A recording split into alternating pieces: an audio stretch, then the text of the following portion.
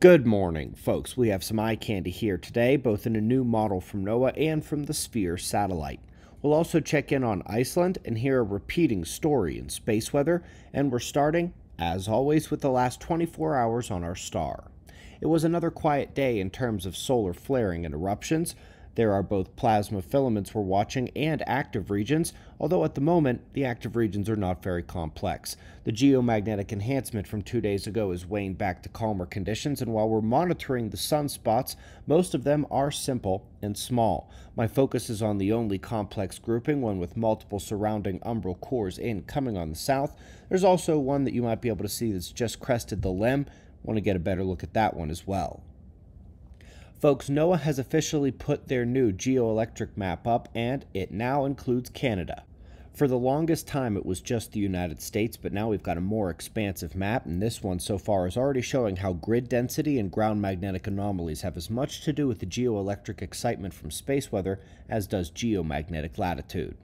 Apparently, the volcanic activity in Iceland may not be done yet. They are saying that another eruption risk is growing after scientists have been monitoring the seismic activity and gas releases. Eyes open on that one. Up next, we're going to see some of the new images from the Sphere device. I've been wondering what these would look like, and it doesn't disappoint. Sphere is peering deep into star-forming regions and revealing more high detail than would be expected.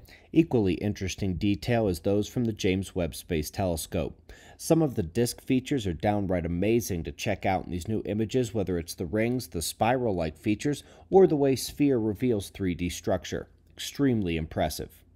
Last but not least, it took a day for him to do it, but Dr. Phillips at spaceweather.com has now concurred that the geomagnetic storm from about 2 days ago was much stronger than expected.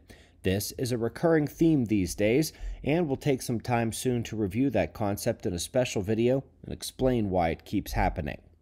We greatly appreciate your support. We'll do this all again tomorrow, right here, but right now it's 5:30 a.m. in the new Valley of the Sun. Eyes open. No fear. Be safe, everyone.